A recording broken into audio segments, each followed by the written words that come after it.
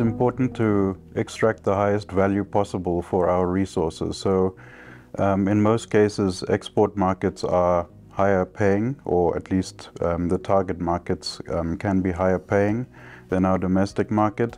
So it's important for us to get the best value possible from our resource, and sometimes export markets allow that.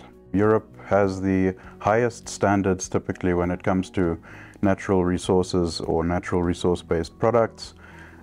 Especially with biomass, they've got the most stringent regulations around that, and it's only becoming more and more stringent. But what that means is, coupled to our extremely sustainable biomass, which puts us in a very unique position, we get an exclusive access into certain markets where others can't enter those markets because they cannot meet the sustainability requirements. So I think the European market is still the most interesting for us. It's a high-paying market. The consumers there are very self-conscious about environmental responsibility and climate change. So they make decisions based on that when purchasing goods and product.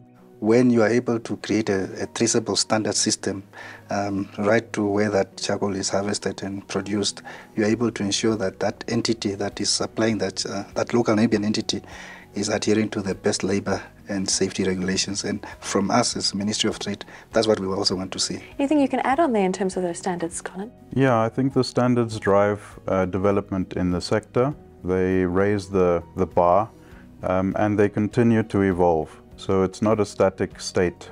We are continuously in the charcoal sector being subjected to new standards or stricter standards, and I think that forces the industry to be more responsible for the socio-economic and the environmental concerns.